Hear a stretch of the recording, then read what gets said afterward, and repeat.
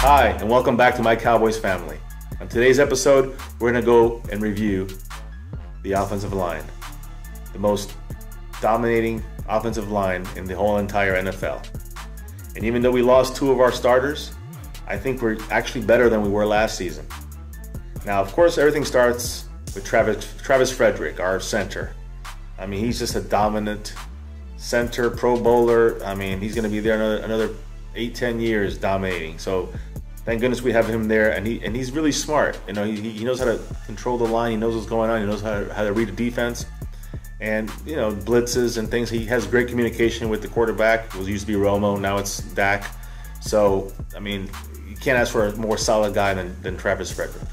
Next, let's talk about our right guard position, Zach Martin, another Pro Bowler, another awesome specimen on the offensive line that can just block with the best of them. Probably a future Hall of Famer. And I mean, just you can't say enough good things about him. Everybody knows about him, and he's dominant. Now on the left side, left guard, we have an opening there. Ronald Leary went as a free agent and signed with Denver. We knew we were going to lose him, so we picked up Jonathan Cooper, which I think right now he's the starter in that spot. And they were talking about La'el Collins playing guard, but I think they're going to be moving him to the tackle position. He can play either or, so that's a good sign as far as that player is concerned. But when it comes to Jonathan Cooper, this guy was a top pick. I think he was with the Cardinals last year, and he's just been injury prone. He hasn't really ever produced. He's kind of been a first round bust. Of course, when the pads come on and they start hitting in a week or so, we'll see what happens. But right now, I see Jonathan Cooper being the leader right now for that left guard spot. Now, continuing on the left side, next to him, on the left tackle, is Tyron Smith. We all know him. To me, he's my favorite. He's the best out of all of them, and he protects the blind side of the quarterback. I mean, this guy, he's been doing it for Romo for years. You know, he's doing great. He'll do it great for Dak just as well. And he's probably the best tackle in the league, in my opinion, especially blind side tackle. So Tyron Smith, you're the man. Now on the right side, right tackle, we have an opening. Doug Free, who was our starter last season, he retired. In my opinion, he was our weak link on our offensive line. He would be called a lot for holding. He'd miss his assignments. He just wasn't a consistent tackle.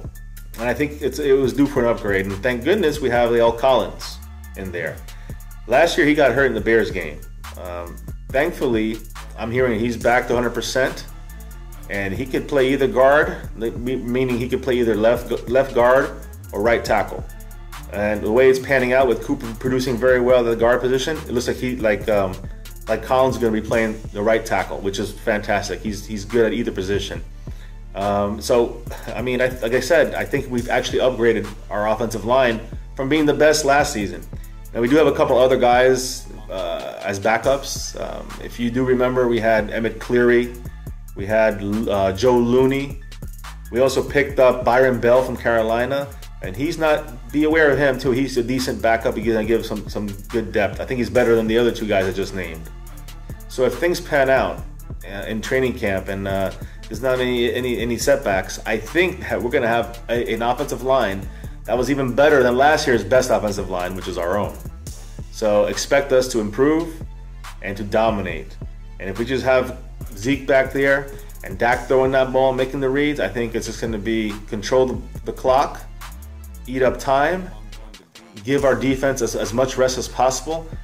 And if we can just control the clock and score points in the red zone, I don't mean field goals, I mean touchdowns. It's going to put pressure on the opposing offenses, and it makes it easier for our defense to attack, to know that they're going to be passing 80% of the time. So let me know what you guys think. Please comment below and make sure to subscribe. And don't forget, go Cowboys.